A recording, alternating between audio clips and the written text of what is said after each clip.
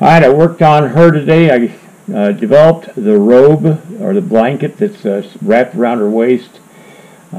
Came up with the hand and arm position for her right arm, and was just getting ready to start on her face, and my eyes just gave out. I just tired. I started at 9 o'clock this morning, took a couple hours off because I had to get a couple things done, and came back to this. Let me show you what I've done, and I'm shooting with my Hero 5 right now. The Hero 4 I've retired. I'll use it for when I go driving or something like that, but the stabilization is not very good, and if you knock against the thing it's mounted on, it will sit there and shake, and I mean really shake. The Hero 5 has stabilization, so it's less of a vibration. So let me show you what I did today, and I'll use my Canon SX30IS camera to show you. I worked on the robe. I got it just about done. I got her holding the robe right here. It's wrapped around her waist and coming around the front, and then the loose end of the robe is hanging down past her hand. I will be working on the hand tomorrow.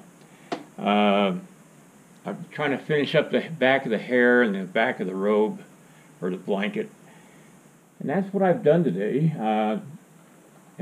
It's taken several hours of work. I put this red background behind the clay only because, I got the horse and the Indian. Let me show you.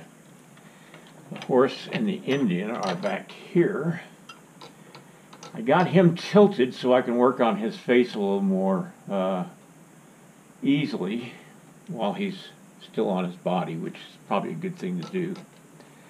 And I'm going to work on her face tomorrow to try to take care of the damage that I caused on it. And I don't think it was when I changed the angle of her head. It was something else that happened, and it hit right across the nose and the eye. It's dented right on the eyebrow, and so I've got to adjust that. I'm shivering a little bit because it's a little cold in here. It's been snowing for 3 days now, and it's down in the sub-zero weather right now, and it's cold, even with gas heat. So anyway, that's what I'll do tomorrow. I'll work on her a bit more. Then I'm going to reattach her to the horse, and I think it's going to look dynamite. I love the way she looks right now. I did change the angle of her arm, her right arm, so that she's holding on to the blanket. And it was based on a picture I got off the web of a Crow Indian woman with her husband, and she's doing exactly what the lady I'm sculpting is doing, and that's what gave me the idea for it, was where she's holding the blanket right there, and it causes some nice wrinkles in the blanket and stuff like that. I'm not going to do the rough area on the bottom of the blanket. That'd be hard to cast. Of course, I never know. I might change my mind. All right, that's going to be it for tonight. Now let me turn my camera off, and I'll catch up with you next time, and we'll see what we can do to get this project done.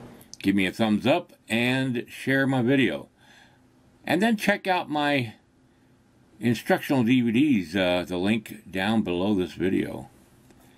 All right, see you next time.